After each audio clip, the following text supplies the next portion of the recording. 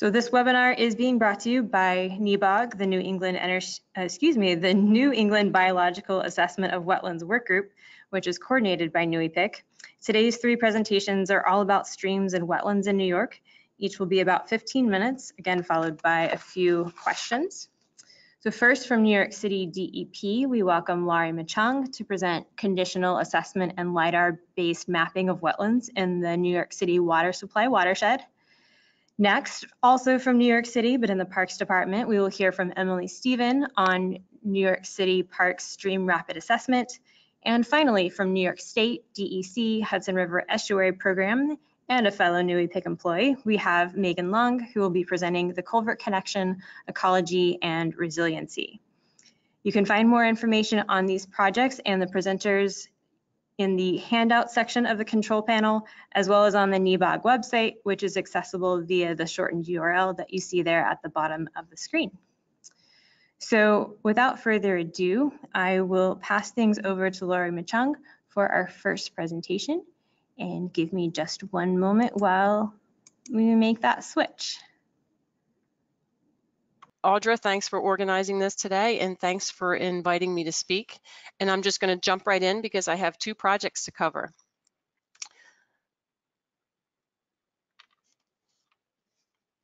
I'm having some trouble advancing my slides. You may need to just click on it and then move it forward. Let's just see. There we go. Okay. So I thought I'd start out with a brief overview of the New York City watershed. I'm not sure that everyone online is familiar with New York City's water supply. So New York City gets its drinking water from upstate watershed areas located up to about 125 miles north and west of the city. On the west side of the Hudson River, we have our West of Hudson district, and the westernmost reservoir basins in that flow into the Delaware River, and on the eastern side of that West of Hudson district flows into the Hudson River. So east of the Hudson River, we have our East of Hudson district, and that is comprised primarily of waters that feed the Croton River.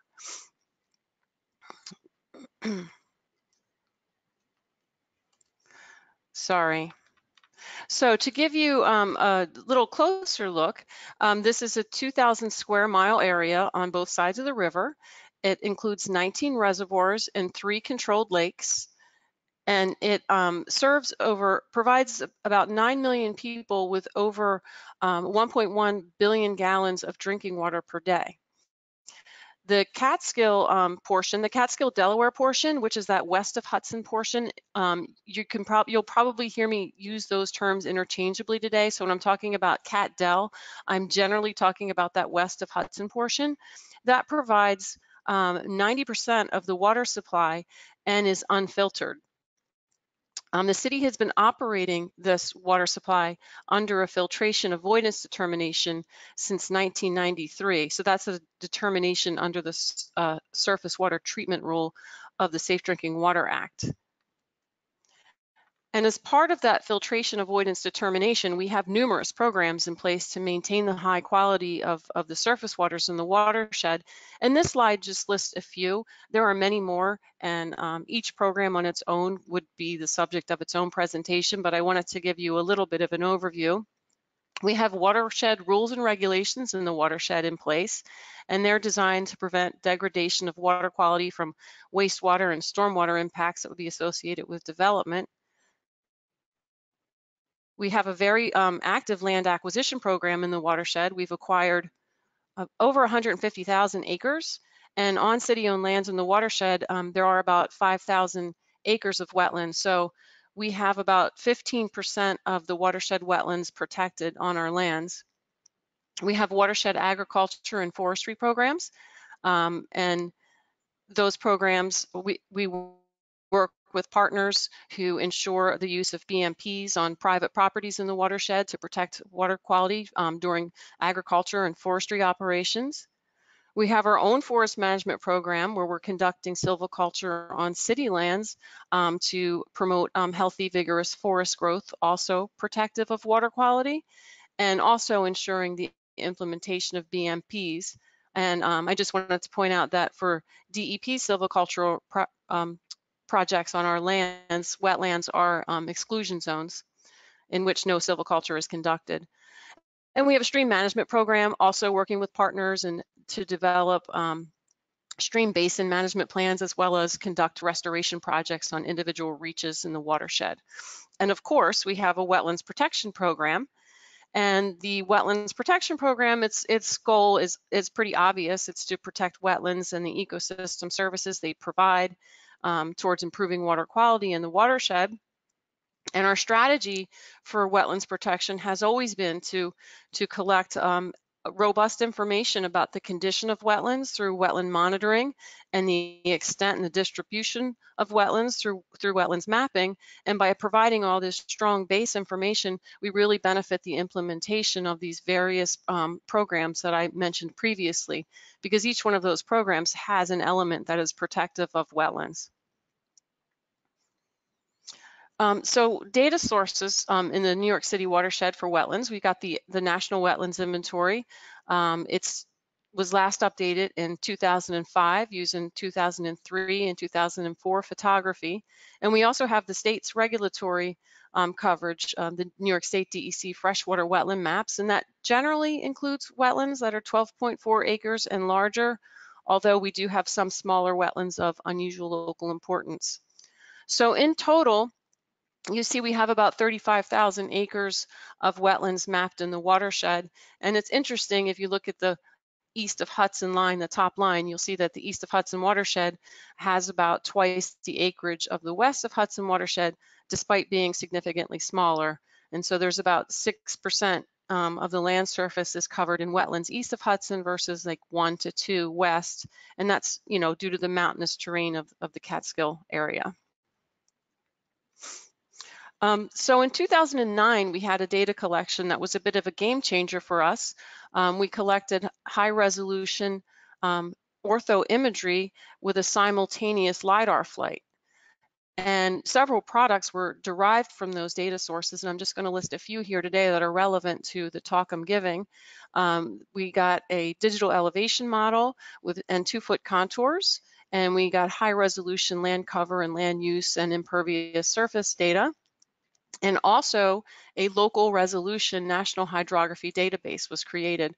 That NHD data added about 650 miles of streams, mapped streams, to our GIS, and that was an 18% increase in stream length in certain parts of the watershed, so it was significant.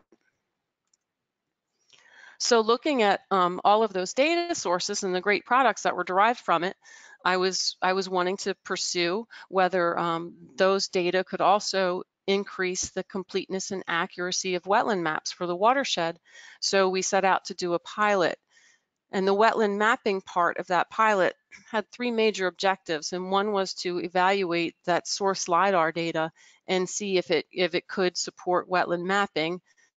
The LiDAR data wasn't collected with the intention to conduct wetland mapping, so it was important that we pursue that.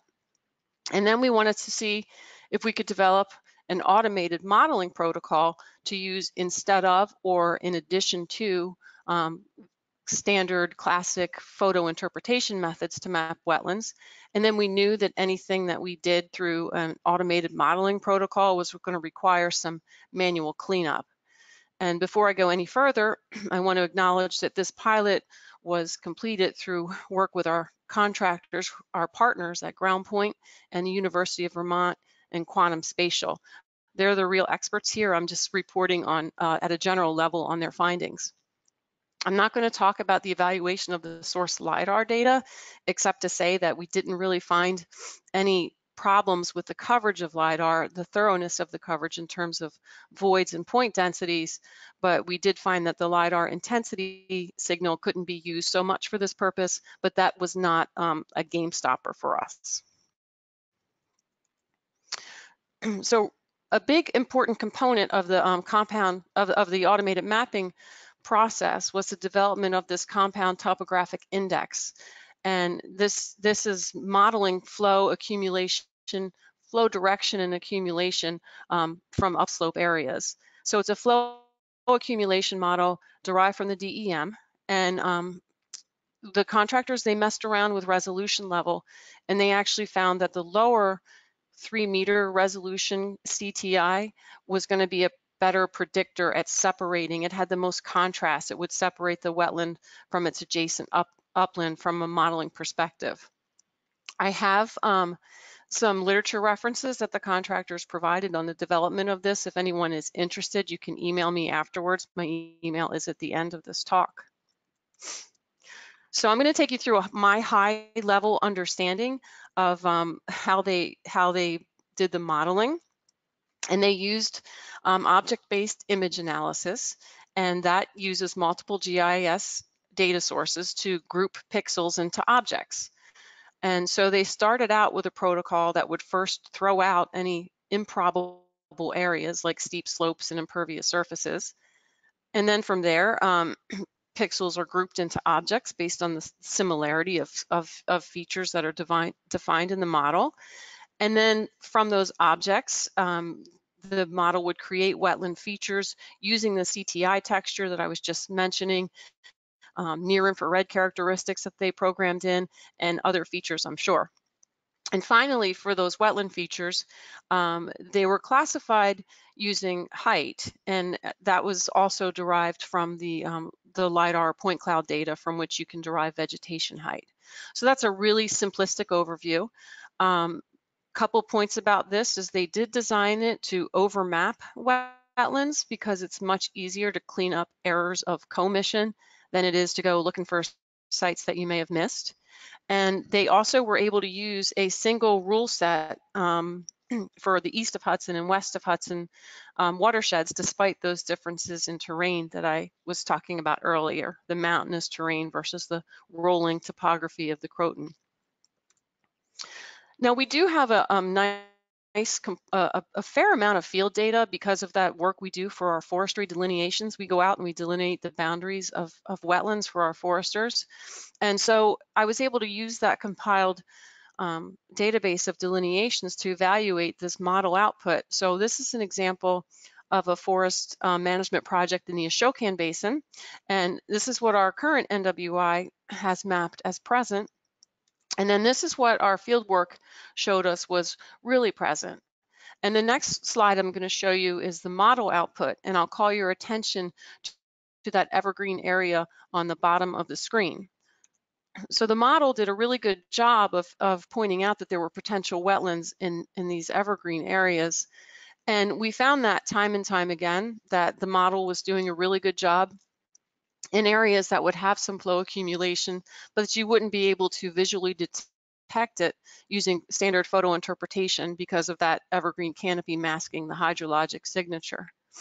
But where the model, didn't do as well, it's not really surprising. It's these small little patches, and also wetlands that are slope wetlands that are, wetlands that owe their existence to groundwater seeps rather than to flow accumulation. So it's no surprising that a flow accumulation driven model wouldn't detect a slope wetland. So after the model output after the modeling was completed, the contractors did go in 15 pilot areas, and back a few slides I showed some red boxes on the map. Those were the pilot areas, and they did manual editing. So in order to take that model from that blocky output you just saw into something that could be an NWI compliant product if you wish. So they cleaned up the errors of omission and commission, and they attributed it according to the Federal Geographic Data Standard, put coordinate codes on it. And all said and done, in those 15 pilot areas, we did see a 136% increase in mapped wetlands in the west of Hudson pilot areas, and a 75% increase east of Hudson. And so we went ahead and did a feature accuracy assessment, and we saw that the 2005 NWI had a feature accuracy of about 78% on both sides of the river, but the LiDAR accuracy under this protocol, the accuracy increased to 86% west of Hudson and 93% east of Hudson. So this is a very promising method that we are now currently working towards implementing throughout the entire watershed. And I'm going to do a real quick pivot on you to the other project I wanted to talk to you about, and that is our wetland monitoring program.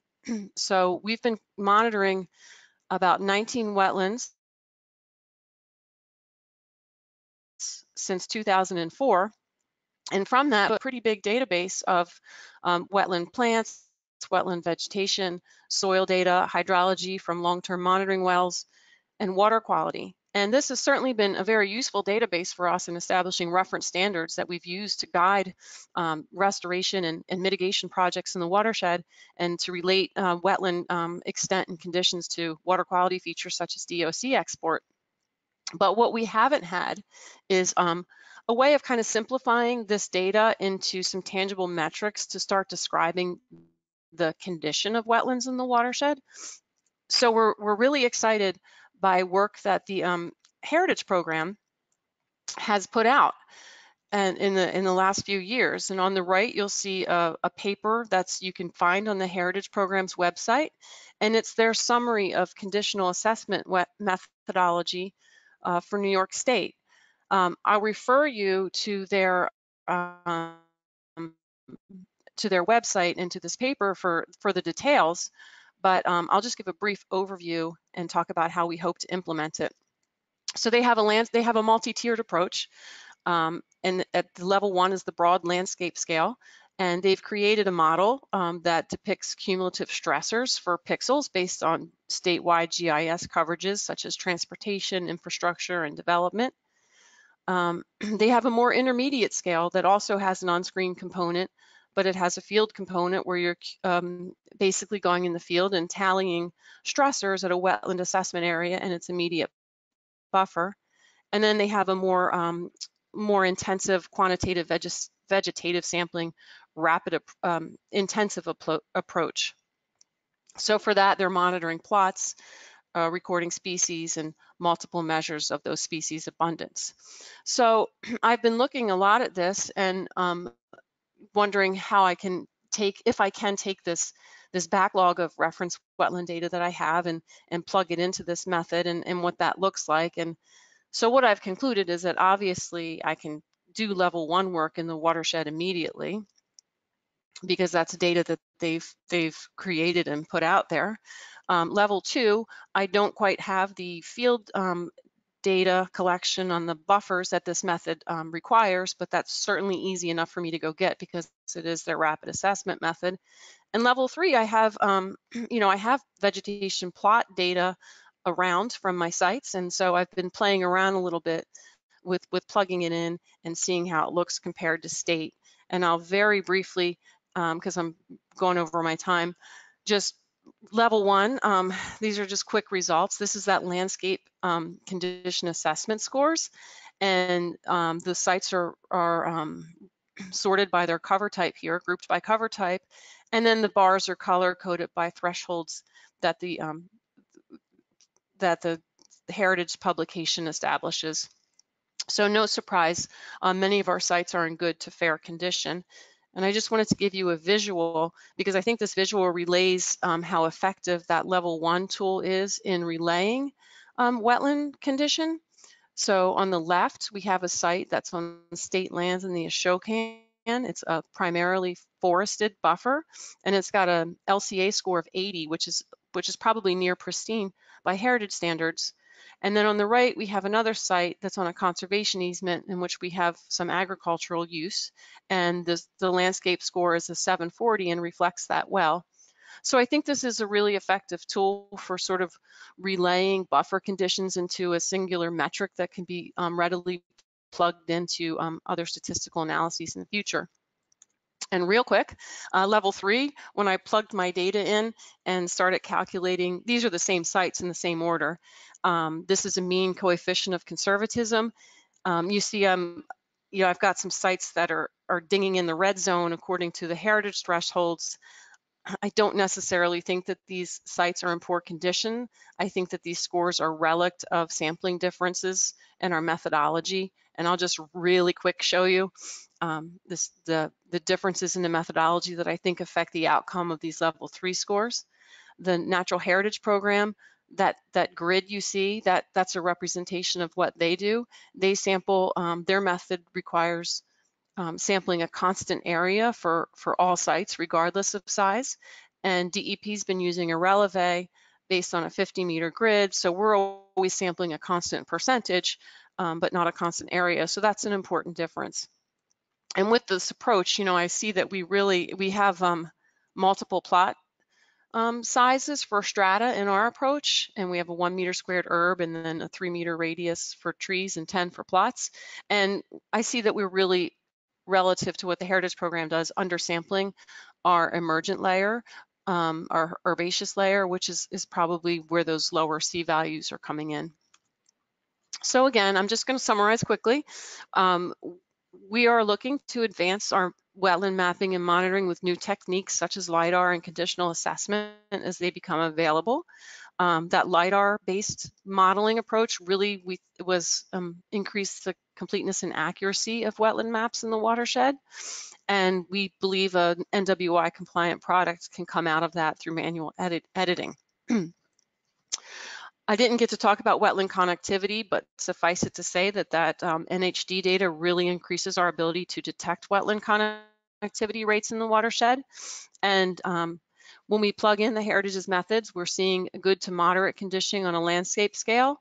And any kind of disagreements between what the landscape scale and the plot scale is telling us at this point, I believe is just relative sampling difference in our methodology. So as I mentioned a few times, we're going to plug that, we're going to apply that LiDAR wetland mapping work across the watershed. And we're going to continue to evaluate the application of those conditional assessment metrics in the watershed and see how they can benefit our programs.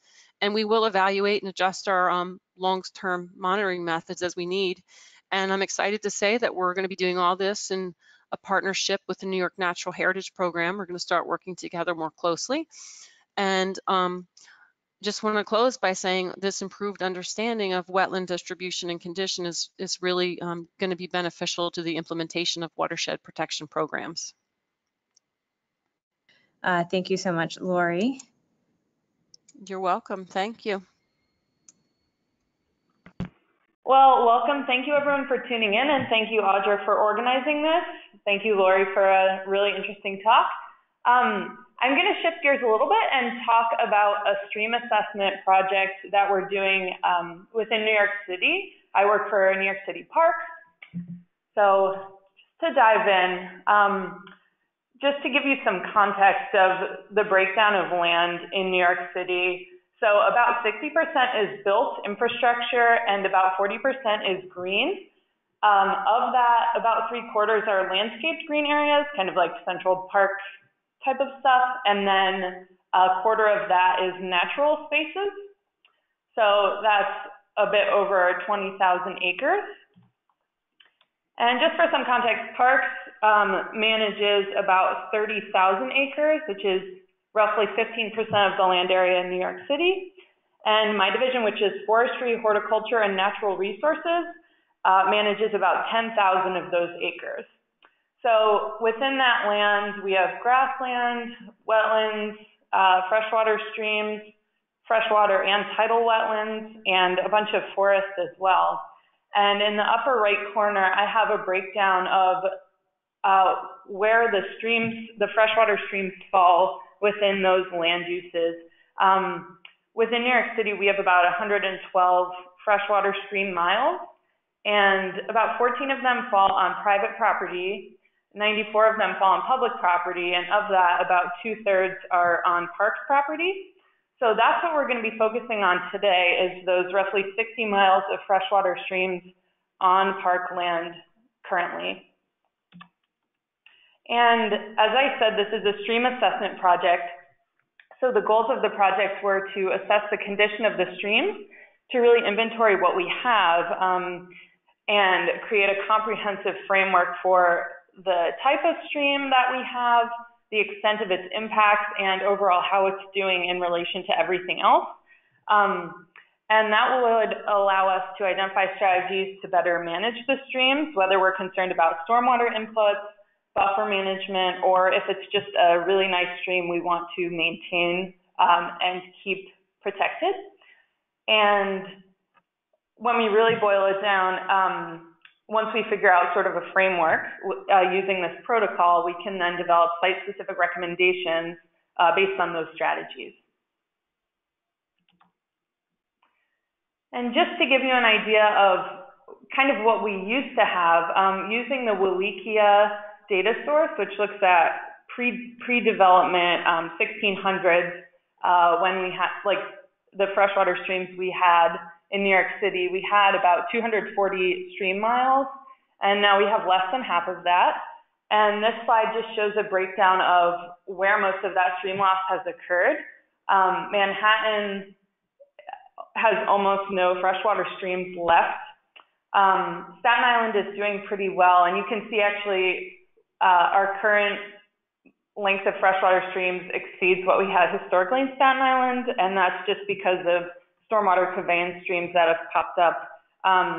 But in the other boroughs, we've seen a dramatic loss of streams. And most of you probably understand this, but we value our streams for ecosystem services, stormwater management and temperature regulation, as well as biodiversity. I'll talk a bit more about the cool things we found in the streams that we assessed. And as the Parks Department, we are always concerned with providing access to people, whether that be freshwater streams or forests, etc. And when I'm talking about stream impacts, a lot of what we're talking about is maybe unique to the city, where we have a ton of garbage. These are all also photos from our stream assessments. We see evidence of high storm flows, where in that upper right photo, the bank is undercut and there's a lot of erosion and incision in the bank. We also see streams flowing through things like golf courses, so a lack of sufficient buffers, whether they be full of invasive species or are just not adequately large to protect the streams.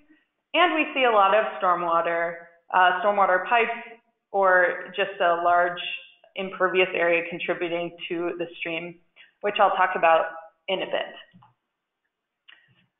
So our field approach was to break down our freshwater streams into reaches, and we defined reaches as an area of relatively homogeneous stream characteristics, so similar slope, similar stream bed type, which didn't exceed 20 times the stream width, so the length could not exceed 20 times the width of the stream.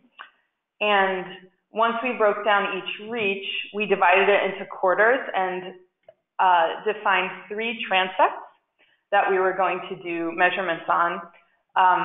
All of these transects we did physical measurements on, which I will show a diagram of in the next slide. And the middle transect, we did a more intensive macroinvertebrate study and looked at vegetation and tree canopy and vegetation along the banks. So this is our channel geometry physical characterization that we did at all 3 transects. So we looked at things like bank full width and height, bank angle, bank height, the rooted depth, and in that middle transect, we also did a pebble count to define the substrate type. And in that middle transect, we also looked at vegetation. We looked at the riparian vegetation along the banks and identified invasive species. On the right, you can see the bottom right photos of Japanese knotweed, so that was one that we focused on. We also looked at in-stream canopy cover, so we took photos from the middle of the stream up and then used software to determine the percentage of tree canopy cover. And we also did GIS analysis of the natural buffer coverage. So we looked within 30 meters of the stream bank to see how much of that was natural or vegetated. And then we also did kick samples to look for benthic invertebrates. And where we found salamanders, we did salamander counts as well. And when looking at impacts, we looked at a landscape analysis of the impervious cover within the drainage area to each reach. So that's how we defined one of the impacts of development to that stream reach. And we also looked while we were in the field at evidence of stormwater outfalls coming into those stream reaches. And wherever there were collapsed or broken pipes or sheens and odors, we also noted that as evidence of impact. We also, in order to figure out what types of streams we had, we did a sediment-based classification system. Some of you may be familiar with classification systems like Roskin, but since we're in the city, we don't have a good variety of slopes of streams, and so a lot of our streams would kind of fall within one particular type of Roskin classification. So we felt that sediment-based classification was more appropriate for this study. And it also allowed us to stratify where we found macroinvertebrates in our benthic sampling, because you wouldn't expect to find the same types of macroinvertebrates in a gravel cobble system as you would in a silt sand system. And when we looked at the breakdown of sediment type, we found that most of our stream reaches fell within the sand gravel classification, so in between silt and sand and gravel cobble. And we also had a small percentage that had concrete bottom, so we wouldn't have expected to find macroinvertebrates in there. So once we looked at all of those conditions and impacts, I'll just briefly go over the condition metrics that we used. So we developed a benthic index based on what we found in our macroinvertebrate sampling, and also looked at EPT, which just highlights the more pollution-sensitive macroinvertebrates that we found. And then also looked at entrenchment ratio, so basically looked at how incised the banks were. We looked at percent knotweed cover that we found in the reach, and that natural buffer metric looked at a 30-meter buffer along the stream banks, and also the in-stream canopy percentage from the photos we took. And then to categorize impacts, we looked at two metrics. We looked at discharge pipes observed along the reach and within the reach, as well as the impervious cover percentage in the drainage area. And we normalized all these using z-scores against all of the other streams that we assessed. So in total, we, I believe, assessed 181 stream reaches, which totaled up to about 27 miles. So that's almost half of the 60 miles of stream we have on Parks property. So we had pretty good coverage. Yeah, and the only metric, again, that we stratified was that benthic index, because we couldn't compare different substrate types with the benthic sampling. And just to give an idea of what our impervious cover percentages look like, we had, so these are the drainage areas to each reach, and some of them are nested because we defined reaches as, again, those contiguous homogeneous sections. So some of these are nested, but it just gives you an idea of the spread of A, where our reaches were, and B, where we see most impervious area. So most of our reaches were on Staten Island, and you can see there's a wide variety of percent impervious cover within our drainage areas.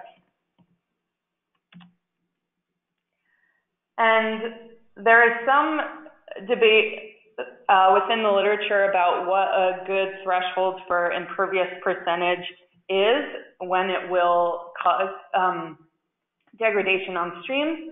So somewhere between 10 and 20% is where you start to see that irreversible damage. And so I just did a quick calculation of, we had about 12 and a half stream miles where their drainage area exceeded 20% impervious. So that's about 50% of our stream length that we assessed. And above 10 is 63% of the stream length that we assessed. So not surprisingly, a lot of our streams are heavily impacted by impervious area and development. As I mentioned earlier, we use this EPT index to identify especially high quality streams. So that's looking at mayflies, stoneflies, and caddisflies as especially intolerant to pollution. So we found those in 29 reaches, again, of the roughly 180 that we assessed, and many of those were found in the greenbelt of Staten Island.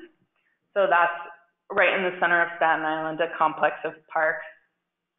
We also found salamanders in 14 reaches, again, mainly in the greenbelt of Staten Island. So unsurprisingly, that's an area that is forever wild and has not seen a whole lot of development. So most of those streams are in very good condition.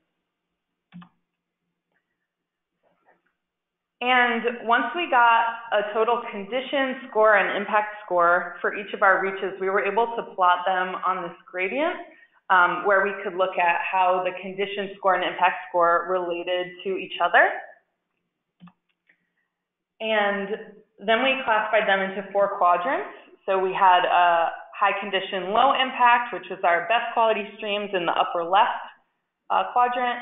Then below that, we have a low condition but low impact set of streams, which hasn't really seen too many effects of development or stormwater, but is still, for whatever reason, in lower condition.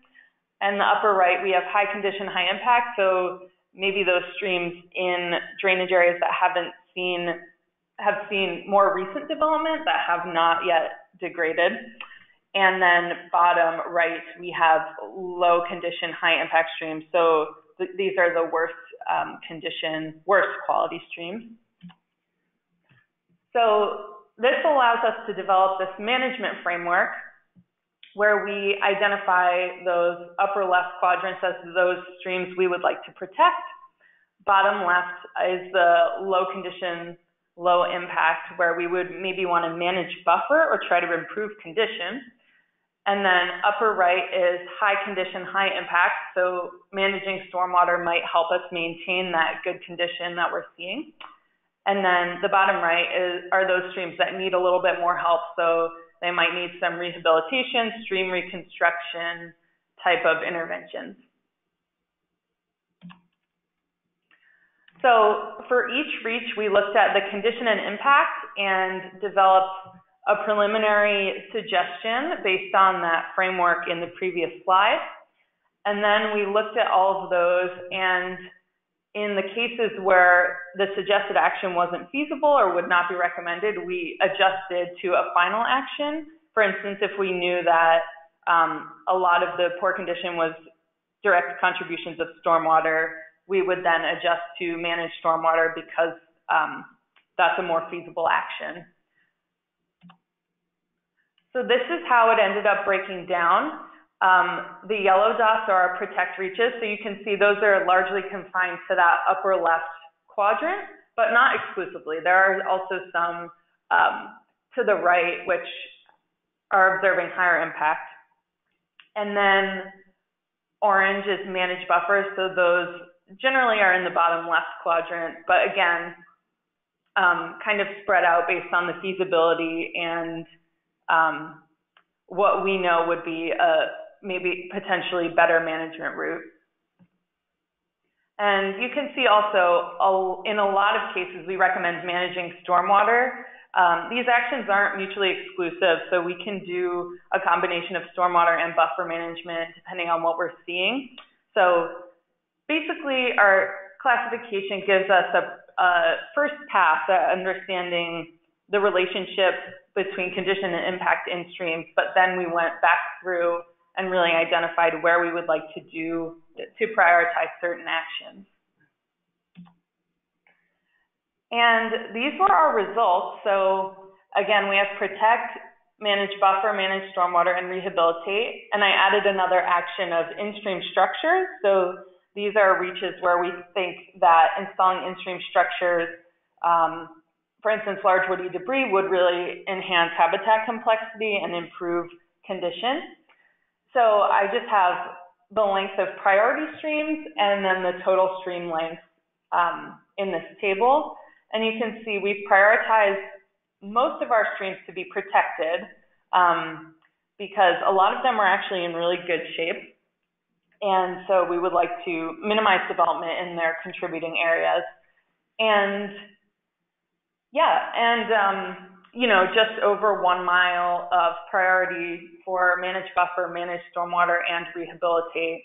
Although, you know, there are obviously more, but these were the priorities we identified for various reasons. And this is just a schematic to show you kind of how all of the actions relate to each other. So we looked at the condition index, for instance, on the left, and that translated along with the impact into a recommended action. So here are some examples of streams we would like to protect.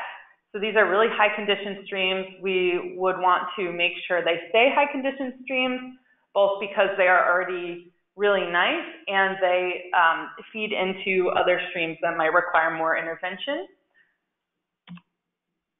And then here's 2 examples of, well, one that has a nice buffer and one that the bottom, which has presumably a lot of invasives along the bank. Another good example of a buffer management would be if the buffer is too narrow, like in a golf course or something like that. So we can also identify stormwater management opportunities, looking at where we think green infrastructure interventions would be feasible.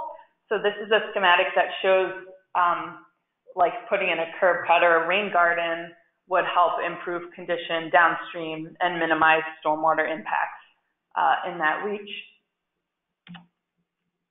And we also have a few reaches in that low condition, high impact scenario where they need a lot more help. So on the bottom left, you see an encroachment. Someone has sort of a deck jutting out into the stream and things are falling into it, debris.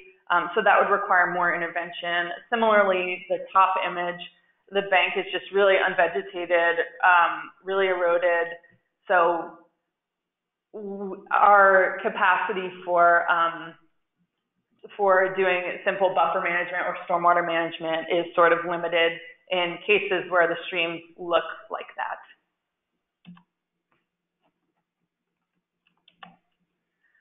So this is a very comprehensive stream assessment that we've done. There are similar types of frameworks in place for forests and salt marshes, but this is the one that we did for streams to be able to prioritize management efforts. And unsurprisingly, the most undeveloped watershed contains the highest condition streams. So that was a good predictor for condition, was actually looking at the development and impervious area contributing to these streams. And something surprising we found was that golf courses contained a lot of biodiversity, even though they have very small natural buffers. So just points to the resilience of some of our ecosystems here. It's kind of interesting. And then in terms of opportunities and actions for the future, this gives us good guidance on where we want to target stream restoration, enhancement, and protection, and also gives us an idea of which streams we need to make sure are protected and regulated, because a lot of them are small headwaters and aren't protected by state or federal regulations. So giving us an idea, if we overlay those types of regulations and what's under whose jurisdiction, gives us an idea of where we can target our efforts in the most vulnerable situations. So that's it for me. This is a salamander we found in the Greenbelt, and there's my email along with the Wetlands Program Manager and the Chief of Natural Resources. So we hope to publish this sometime soon, and this will be available, all of our analyses and results. So thank you, everyone. So thanks, Laurie, and thanks, Emily, and thanks, Audra, for hosting. Like Audra said, my name is Megan Lung. I'm with the Hudson River Estuary Program, which is a program of the New York State Department of Environmental Conservation, and I'm also a satellite NUEPIC staff member here in New Paltz. So just a quick outline, I'm going to talk a little bit about the estuary program and what we do. So we're going to zoom all the way back out to look at the Hudson River Estuary Watershed from kind of a bird's eye view. We're going to talk about aquatic barriers. I'll introduce the project that I coordinate, the Culvert Prioritization Project, and hopefully I'm going to leave you all inspired to hound me for resources and how to get involved and join the effort in your states and regions. So I work for the Estuary Program, and here's a view taken by my colleague Steve Stan, who's retired. But this is of the Bear Mountain Bridge, and we have the beautiful Hudson with the fall colors. So the mission of the Estuary Program is to help people enjoy, protect, and revitalize the Hudson River and its valleys. So we are a watershed basin program, and we are organized around 6 key benefits. So they're listed down here. Where's my mouse? There we go. So they're listed over here. I dwell mostly in the realm of clean water and resilient communities, but we also all overlap with various projects into these other categories. So I want to start my talk. Oh, sorry, what was that? Oh, I think it was just a little bit of an echo, Megan. Okay, I apologize. I'm in this little rectangular room in New Paltz. I'll try and speak a bit more clearly if that helps. So I wanted to clarify first that natural barriers exist. So we're not trying to level waterfalls or rapids.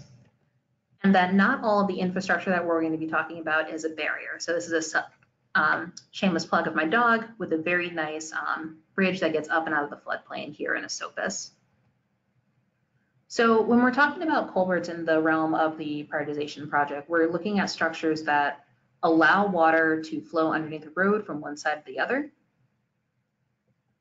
And in New York State, we consider them they can be up to 20 feet wide, and then over 20 feet, according to DOT standards, they're technically classified as a bridge, but you can definitely have a 20-foot wide culvert. Just some folks will consider that a bridge. So it's just like a funny little technicality we've learned over the years. And though I'm not going to spend a lot of time talking about dams, I also want to acknowledge that aquatic barriers are numerous, and a big part of that are dams. So we have about 1,500 dams in our watershed, and our watershed covers the river all the way from the federal dam at Troy down to New York City at the Battery, and all of the mountains and valleys that drain into the Hudson from mostly New York, but parts of New Jersey, Massachusetts, and Connecticut as well. So road stream crossings are everywhere. I never really saw them until I took this position, and now I see them everywhere. I have a great habit of rubbernecking and spotting culverts. In our program so far, we've inventoried and assessed about 9,000 crossings and counting. So I won't spend too much time on this slide with this crowd, but we know that when we have artificial barriers, so we're basically breaking this linear habitat, and that can affect the quantity of water, so creating areas where we have very little. It impacts the nutrients being transported, water quality, temperature, dissolved oxygen levels. And mostly with the project that I deal with, so I deal with trying to reconnect streams in order to restore habitat for migratory fish, like these river herring here in Troy in the Winans-Kill. But artificial barriers that we have in the watershed can contribute to loss and degradation of habitat and cut species off. So they become isolated, their numbers take a dive.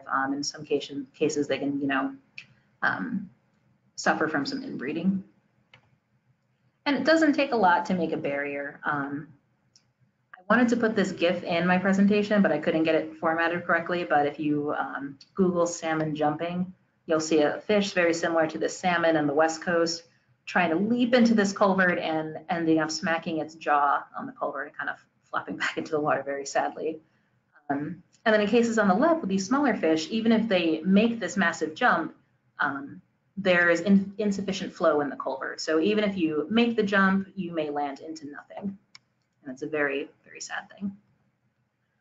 So what does the estuary program do with culverts? So the first step of our project, we conduct assessments using the North Atlantic Aquatic Connectivity Collaborative. And that's a way to inventory public road stream crossings and assess them for what we call passability. How easy is it for fish and wildlife to get from upstream to downstream? And this includes fish, and it also includes terrestrial animals and riparian animals. So our turtles, our salamanders. I collected a mink that was unfortunately deceased from right on top of the culvert my first year, so thinking of mammals as well. And through our partnership with Cornell University at the Water Resources Institute, we model these culverts for their flooding capacity. So to what is the maximum storm size that we think that they're able to accommodate without spilling over the road and starting to create damage. Currently in this effort, what I have the most fun with is working with our communities to develop management plans. So really taking a look at the data that we collect in the field and sitting down with community members, the town board, the highway superintendent, and saying, you know, hey, what are your problem areas? And we also are comparing that with crossings that would be beneficial to replace for fish and wildlife. So then we get to designing some replacements for barriers that are undersized and also would reconnect good habitat for fish and wildlife. And then we are very fortunate enough to have a grants program to fund construction, so actually implementing structures that are fully passable and resilient to communities. And we're also able to fund this management and design work as well through NYC Parks. So this is the NAC. I'm sure some of you are interacting with this already. If you haven't, I highly recommend it. They're absolutely wonderful to work with. So currently at the estuary program, we are operating mostly with this non-tidal assessment protocol, but in the future, we hope to implement the tidal risk of failure and the terrestrial protocols as well, so we can get some more data. This is just an example of the workflow of the script that we use with WRI. So it is mostly based in GIS and Python. And at the moment, it currently models crossings in a vacuum, but we're hoping with future development, we can start to model crossings in series to see how they influence one another with impounding and kind of holding water back, even though that's not the best thing and not quite what our roads are designed for. And what we like about this is that we work with climate data from the Northeast Climate Institute, and we're able to project out for climate change. So increased storms, increased precipitation here in the Northeast especially.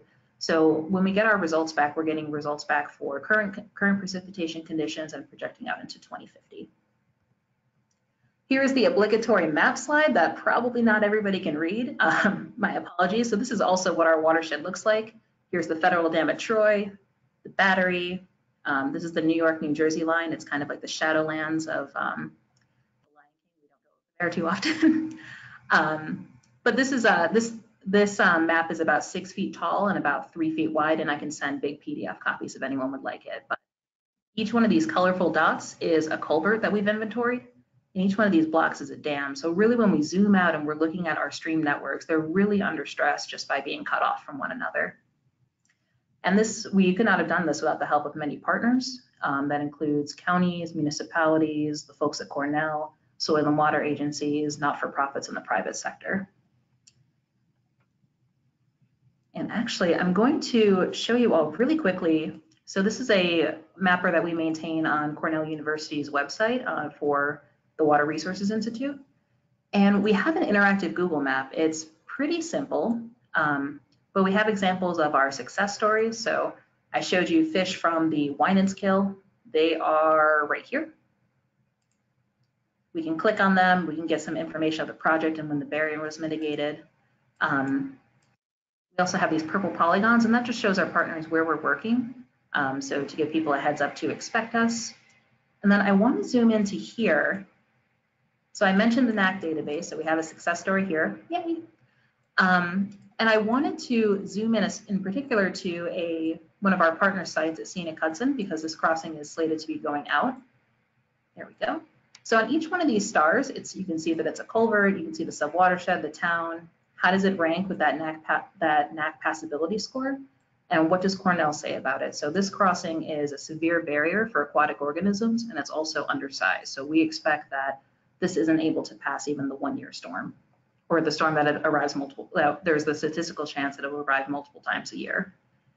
And what we've done with each of these, we've embedded a link, and you can click right on this link and it'll take you to, again, our handy NAC database, and it'll show you pictures, what exactly does this culvert look like? So looking right inside the crossing, we can see that there's no water, it's buckled in places, it's very dark, not necessarily where I'd like to hang out if I was a fish. I wouldn't go up there.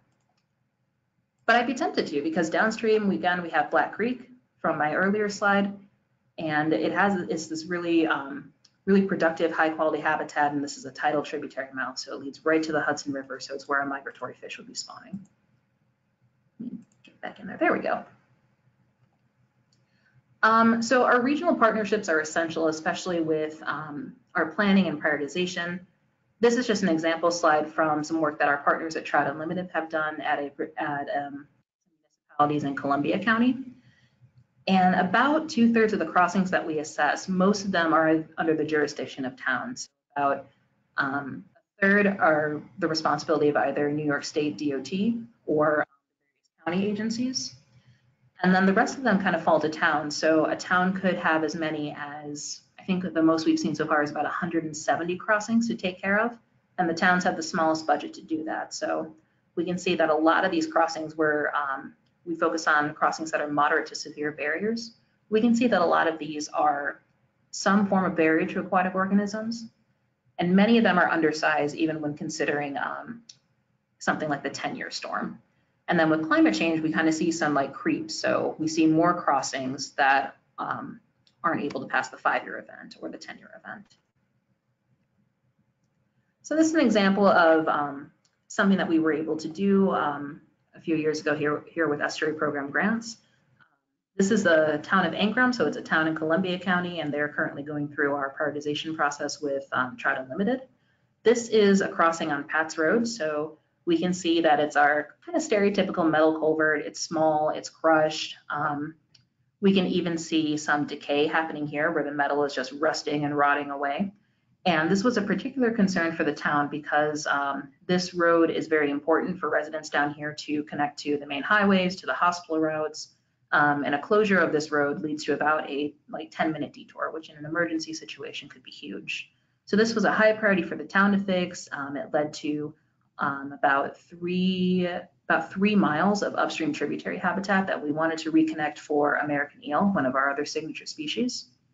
So the town received a estuary grant from us to fund a replacement structure.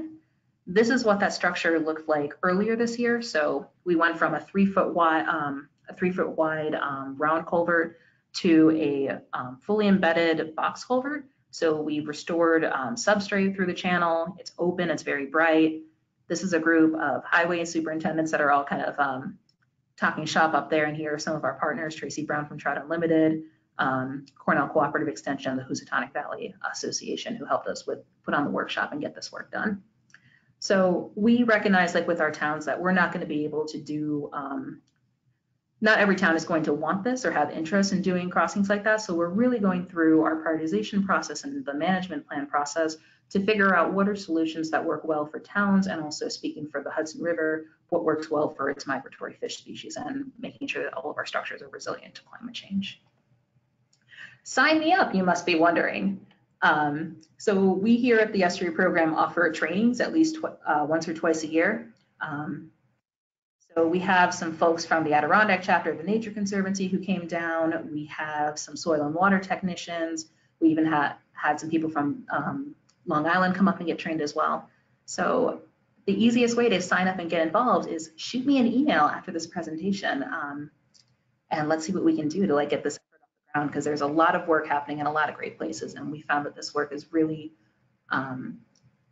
it's an interesting chance, and it's a wonderful chance to work with partners and agencies that we've never considered in the past. So we're continuously asking our partners, what can we do to help? We're finding that there's a high emphasis, not just on our technical support that we can offer for assessing the crossings, but being able to listen and forge connections. So we pride ourselves in stakeholder engagement at the Estuary Program, and it's been a very, it is slow going at times, what we've been finding, but it's very high quality, forming these relationships and being able to work with people. So I believe I'm about at 15 minutes. Thank you so much. Here is that same crossing from another view, and the reason why Tracy is kind of tucked in there is because it's about 30 degrees this day. And here are some of our other partners with Scenic Hudson and former Student Conservation Association AmeriCorps members assessing crossings. My contact information is up here, and I can absolutely email out any supplies or get in touch with anyone. I think I'm going to try and transfer control back over to you, Audra. So again, you can type in any questions that you have. And I will jump back. There was a question that I missed earlier for Emily. Someone typed in, what would be the most common actions under the rehabilitation category? Yeah, sure. So looking at rehabilitate, that would be things like removing excessive fill or debris, as I showed in the slide where there was a ton of debris and an encroachment into that stream.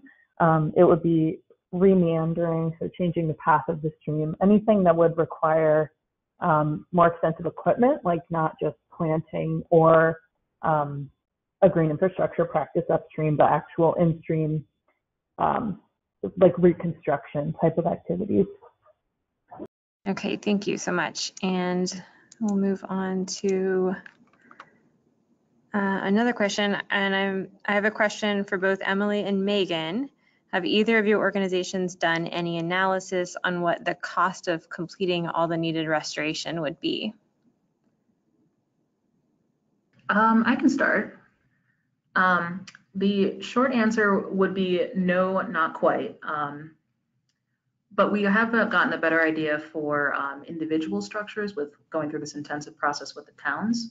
And for the structures that we're recommending, so fully passable to organisms, reconnecting the stream with its floodplain, and then being fully passable. So we require that our grantees, when they design or construct, they need to at least pass the 100-year event. But we are seeing about, for each crossing, it could be about $100,000. So $100,000 for, our perfect in our perfect scenario crossing, multiply if a municipality is responsible for 100, we can do the multiplication and get that.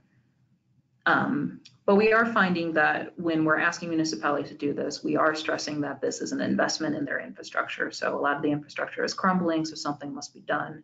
And the designs and shapes that we're recommending are intended to last 75 to 100 years, as opposed to fixing every time they blow out in a larger storm or rotting away. Yeah, this is Emily. And yes, we've been doing a lot of that type of analysis. I'm not really prepared with any numbers at this point. Those are still preliminary at the moment.